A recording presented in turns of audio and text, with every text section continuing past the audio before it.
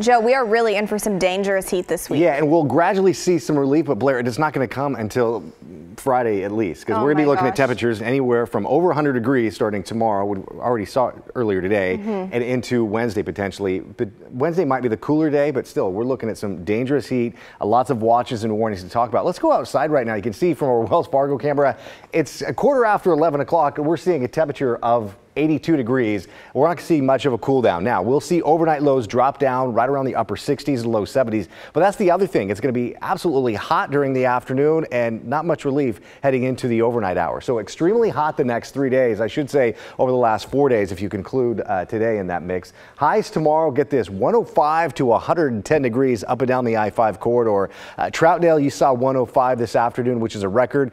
You could get a little bit hotter than that heading into tomorrow. High fire danger. We talked about this at the top of the show. The winds will be really picking up throughout tomorrow and into the afternoon hours. So we have a chance to see, of course, record-breaking temperatures for our daytime highs, but also record-breaking consecutive days with temperatures 100 or hotter. Now, the record is 5 days in a row. That was set back in 1941 from July 13th to the 17th. 4 days in a row. That was August 7th through the 10th in 1981. And we've done 3 days in a row. That's not uncommon, but what is uncommon is to see the potential of 3-4 days in a row with temperatures 100 degrees or hotter for August. Now, if this was mid-July, would be, of course, record-breaking potential too, but we don't have the high sun angle like we do right now. It's starting to get a little bit lower. So we're looking at temperatures for tomorrow of 106. The record is 102.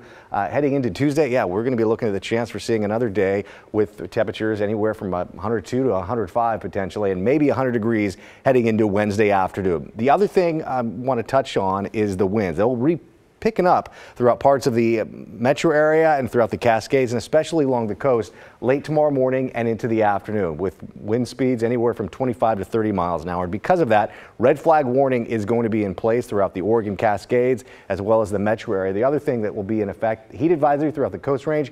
Highs over along the beaches could be close to 90 degrees. Again, I've talked about this all afternoon and all weekend. The metro area is just going to be seeing some extremely hot conditions. Again, anywhere from 105 to 110. We'll also be seeing a little bit of some smoke and haze kind of move into the parts of the metro area tomorrow morning. Be very thick throughout Lane County where some of those wildfires are burning. So if you can avoid spending any time outside, that's a good idea, because the hottest days are going to be tomorrow and Tuesday as this ridge of high pressure just continues to grow in strength. Now, again, it'll start to kind of cool off a little bit the later part of this week, but that's not going to be coming until Friday. And come Friday, we're going to be looking at highs close to 85 degrees. And I think after tomorrow, that can't come soon enough for a lot of people. Up in the mountains, you'll be seeing temperatures in the low 90s. Tonight, clear skies.